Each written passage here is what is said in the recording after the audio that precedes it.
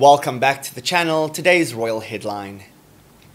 Authors of an unofficial biography on Prince Harry and Meghan have claimed that the couple discussed the possibility of outing the royal family member that made comments on the skin color of their son Archie. Finding Freedom was written by royal family commentators Omid Scooby and Carolyn Durand and released in August last year, after the couple stepped back from royal duties.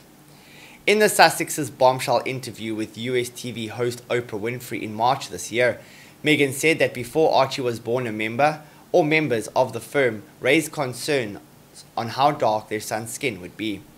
Scooby and Durand write in their Sunday Times number one best-selling biography that the couple considered revealing the identity of the individual or individuals who made that comment.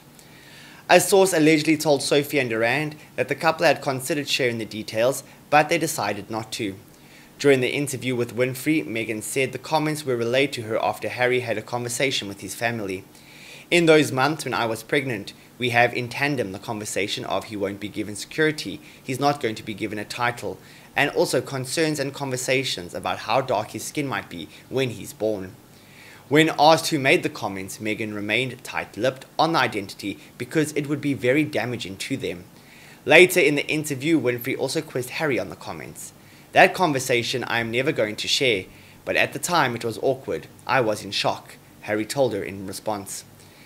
Harry and Meghan's legal team have said that the authors of the book do not speak for the couple and that Harry and Meghan did not collaborate with the authors on the book, nor were they interviewed for it.